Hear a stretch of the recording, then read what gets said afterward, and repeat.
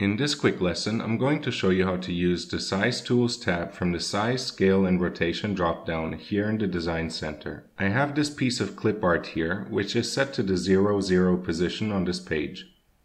As you can see here, X and Y are both set to 0. I can adjust its position by setting the measurement here.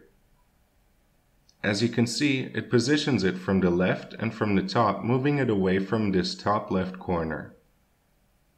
If I go into the other direction, these numbers eventually become negatives. I can also type in an exact measurement if I want to, like so, or if I position it manually, it will show me its left and top position. I can also adjust the width and the height by setting these measurements like so. You'll notice that they're resizing proportionally, so if I uncheck proportional and then adjust these measurements, you can see that the width will resize independently of the height and the height independently of the width.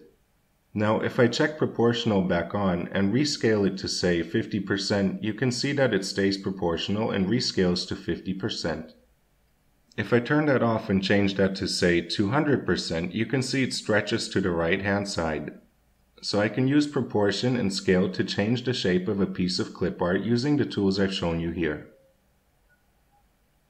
I'll come back and show you rubber mode in a second, but before I do that, I'd like to show you how these angle tools work.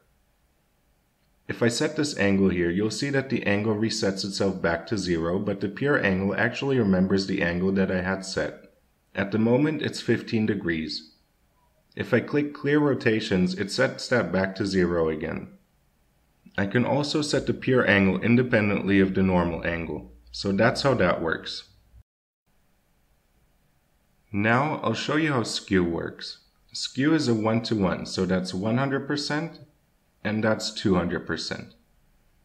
So that's how the pure skew works. I can also mirror the object like so. And I can also rotate it to the right 90 degrees at a time. So that's how those tools work. Now I'll explain how rubber mode works. You can see I've got this rounded rectangle and that each corner has a 20mm radius. Now, as I stretch this rectangle out, you'll notice that the radius will remain 20mm. It's very useful to be able to resize and have the radius you've set stay the same. But if I change this to rubber mode, the shape will become flexible and it will resize and stretch, as if it were actually a piece of rubber. So that's what rubber mode does. It basically makes the piece stretch out as it would if it was a piece of rubber.